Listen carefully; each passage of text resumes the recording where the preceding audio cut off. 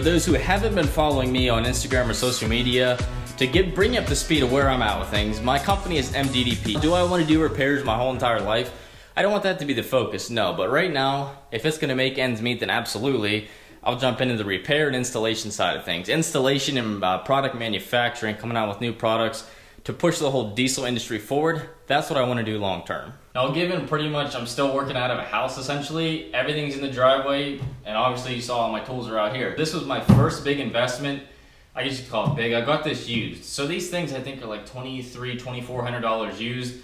Got this off of Facebook Marketplace off a guy. I mean, the thing is literally pretty much brand new. I mean, I took it apart, took all the drawers out, cleaned it and everything. $900, I want to say I paid for this. You can find them all over Facebook Marketplace for around that price and a little above, a little below, depending on the condition of it. But this was a huge step in making the whole process a lot more efficient. So if you are even in a shop, to be able to wheel your whole entire, like the main course of things you use all the time, super helpful, greatly increases how fast you can get things done. If you do want to see a tour of this box, top to bottom, go ahead and drop in the comments. I'll just give a real brief overview. Up top is going to be all sockets and everything. First drawer down is my hand tools and ratchets, things I kind of use on a daily basis, and zip ties. Down here is going to be more hand tools, so scrapers, picks, stuff like that, screwdrivers. Next down from that is going to be all my wrenches, all my metric and red, just a little bit of standard. Working on most of the newer trucks, it's all going to be metric for the most part.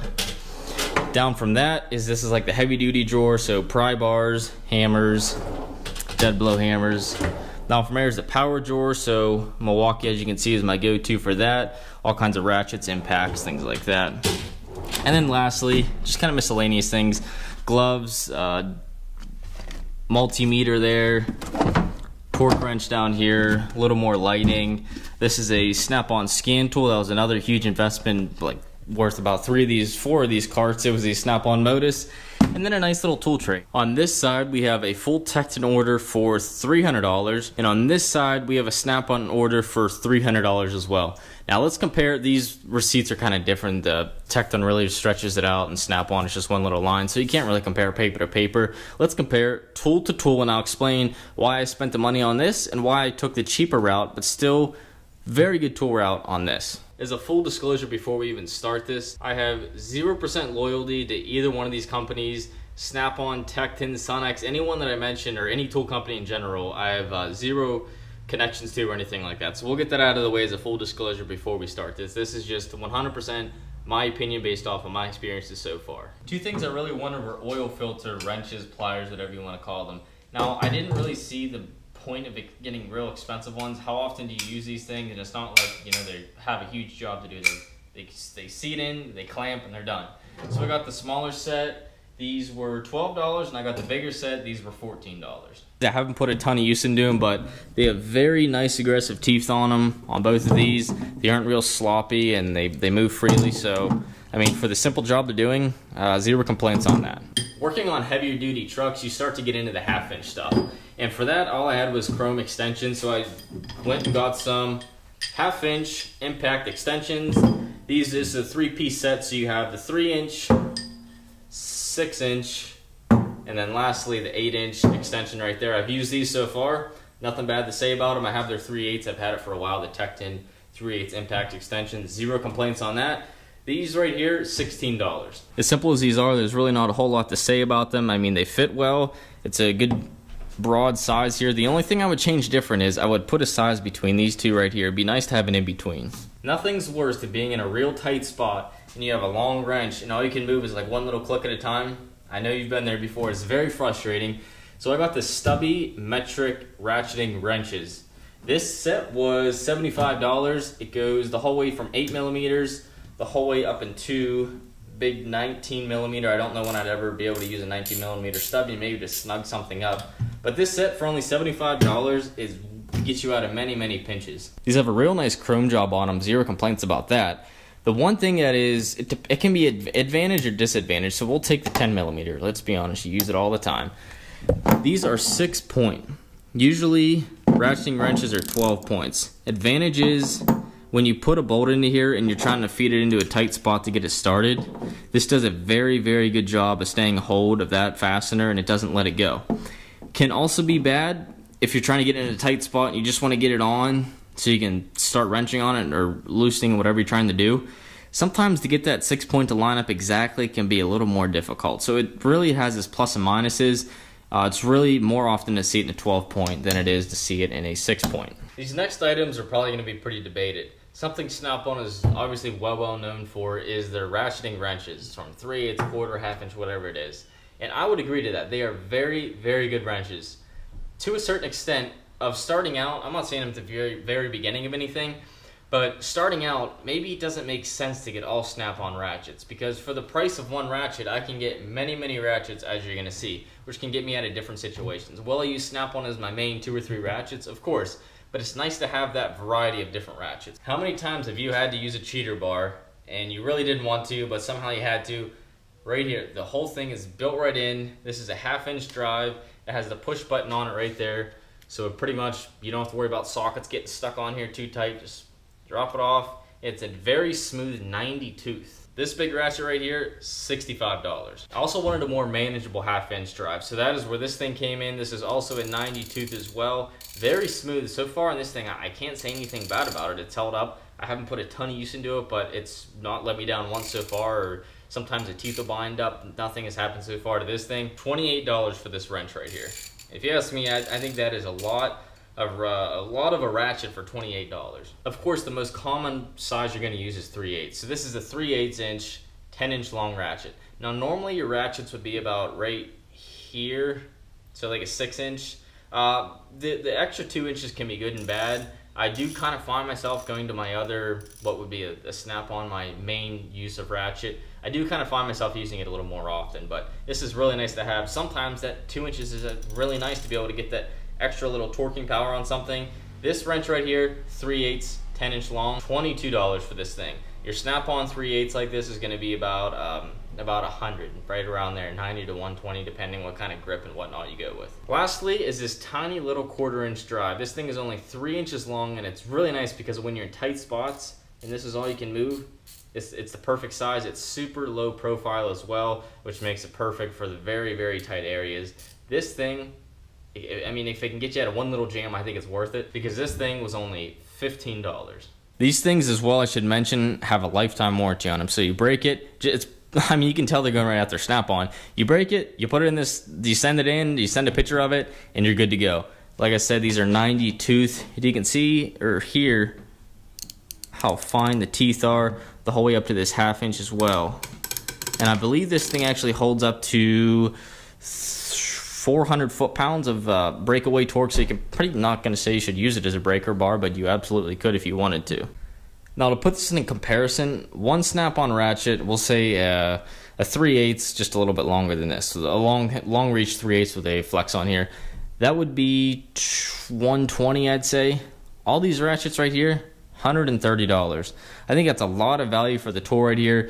And like I said, if you break this, they send it in. Now, as I said earlier, my main 3/8 is probably going to be a Snap-on. It's not going to be this right here, just because you're using it all the time. You know you're going to get your money's worth out of it. But it's a good plethora of different tools to try and work with just from 130. So we've all encountered that one stubborn bolt. It's usually going to be suspension stuff that's super tight. It's probably rusted on there if you're from the north, and for the life of you, you cannot get this thing off. You got cheater bars on top of breaker bars. So to put that breaker bar and everything in the one tool, this is a 3/4 inch drive, 40 inch long breaker bar. Now this thing is absolutely massive. I mean, the shaft on this thing is super thick. Their theory on this is your normal breaker bar is going to have a head on the outside, and then the actual socketing piece pivots in the middle. They say this should be twice as strong because you can actually have 2 pieces on the outside or just one on the inside. Here's a normal breaker bar to kind of explain what I was talking about. How this piece in the middle, normally these spread out over time. This little guy in the middle ends up being real flimsy. This, they surround it the opposite way. They have a huge Allen head right here, so as this thing, it's a matter of time before this thing gets looser because you're putting a lot of force and torque right into here. So that having a nice Allen head right there, you can crank that tight. It goes the whole way through there to the other side and tighten this thing up and make it a little bit stiffer. That's nice.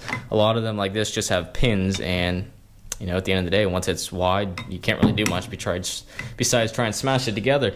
And you can see the size of this shaft, like I was saying, it's about the diameter of my thumb. Here's comparing it to a regular 1/2-inch breaker bar. And down here is a really cool grip. You can kind of fit your hands into here, but 40 inches long. That thing is a monster, and it will put some torque on whatever you're trying to get loose. All of this is $302 worth of Tekton tools. So now let's compare that to $300 and Snap-on tools. Something you're really going to be using a lot is definitely going to be hand tools. Things like pliers, cutters, dikes, needle nose, things like that. So what I want to do is just buy ones, get USA made ones straight that I know I'm not going to have a problem with. This whole set right here was $154. It came with these three, and then this is your, they're called long reach duckbill pliers, and they're the free that you get from this, but I mean obviously it's all factored in. This is a really nice set. Obviously for $154 I'd hope they'd be. To compare these cutters to another set, to just kind of show off how beefy they are, this is channel locks pliers here, or cutters, dikes, whatever you want to call them, and you can just tell the absolute massive metal here. Granted, sometimes this is nicer, you can squeeze it into tighter places, but this you can crank on anything you want to and is definitely going to cut through it. These were like $20, $15, and obviously like this whole set I said was $154. Now the needle nose on here, also very nice. This is their Talon grip, they call it. So it kind of has grips going both ways. They're a little crosshatch, and these you can really get some serious clamping force with these things because of just how long they are and how large they are. And then the ones I thought I'd never really use are these ones right here. These are just like your regular pliers, slip joint in the middle there. These actually work really well for hose clamps. When you're trying to get a clamp and then move it back on the hose, you can see the very aggressive teeth on there which grip on, don't really want to let go of it. So these I actually ended up started to use more than I thought it would. Originally when I bought this kit I was like there's no way I'll ever use these, but they're coming in very handy. These guys right here I might as well just call the fuse pullers. It is perfect for that because you can reach down in, you can still see what you're doing from the top here, grab that fuse. The width of these is almost like the exact width of a fuse. I don't know if that was on purpose or not, but you get down, grab onto it, and with this long reach, obviously you get a lot of leverage. You don't want to crack the fuse, but you can pull it out, and then you can also put them back in very easily. $154. Now something I've been through a lot of is screwdrivers, because it's always the Phillips head. You end up rounding off somehow, some way, because the tip isn't really that strong. Even the Craftsman ones that were made in the USA, I've gone through a set of those and even actually bent the ends of these, the flatheads on the Craftsman set. So I just splurged and got the Snap-on set. Maybe I was fanboying because I wanted the green to match the box. I don't know, but it was nice because it came in this case. They're a little blow molded, little plastic thing. Super cheap, but it's nice because it fits right in the corner of the toolbox, and then all the others will be in the same spot every single time. This set is $137. You start down with this small, flat, and Phillips head.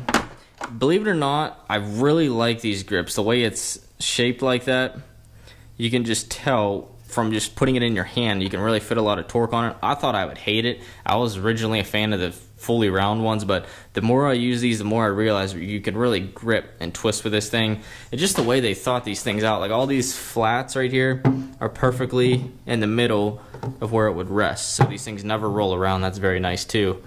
Not only is this flat, that flat matches right up with it. So they're really well thought out.